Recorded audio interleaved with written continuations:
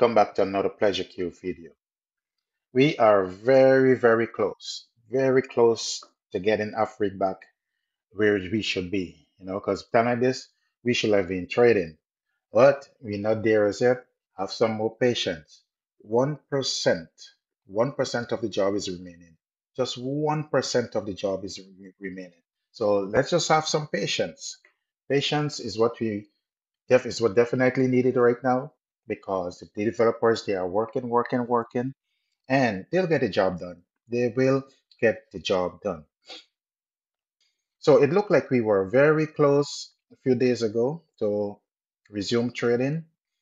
The admins and everyone Telegram group was closed for majority of, I think it was on the 19th into the 20th. Telegram room was closed and admins alone were posting. They were giving a signal that we were very close, but that didn't materialize. And then Jesam came on and he said, well, things didn't look the way they wanted to look. I'm trying to really like see what is it really that he's saying in this here, because to me, I don't really see what exactly is the problem. But I guess, they weren't getting what they're supposed to be getting. They're getting an error.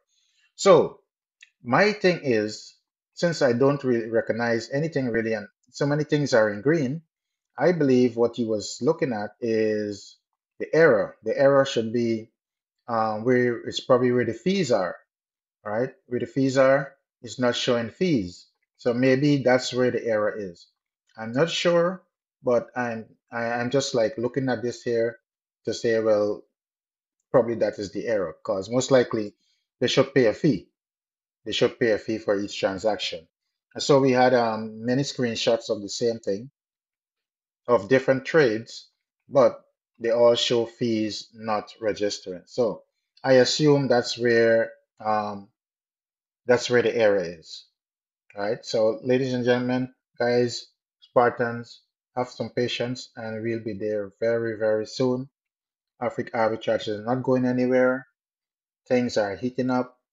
The developers are working. What you should be doing at this moment, with Afriq Arbitrage, you should make sure that your wallet address is correct.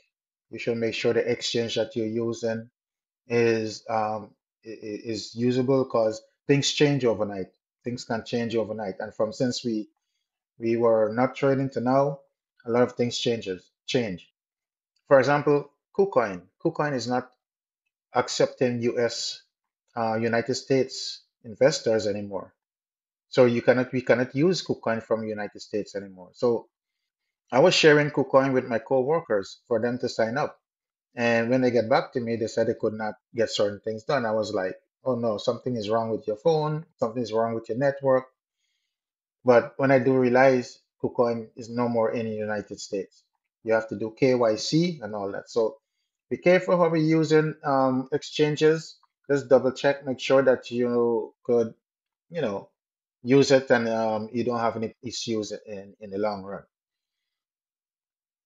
Otherwise than that, you could also use decentralized exchanges such as Trust Wallet, Pancake Swap, things like that.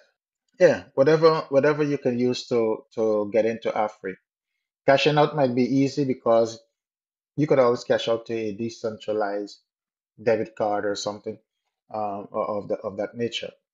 So start getting things together. We are very close. Just relax, and we'll be there soon.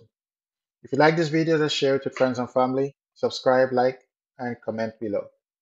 Have a great day, and we'll see you soon.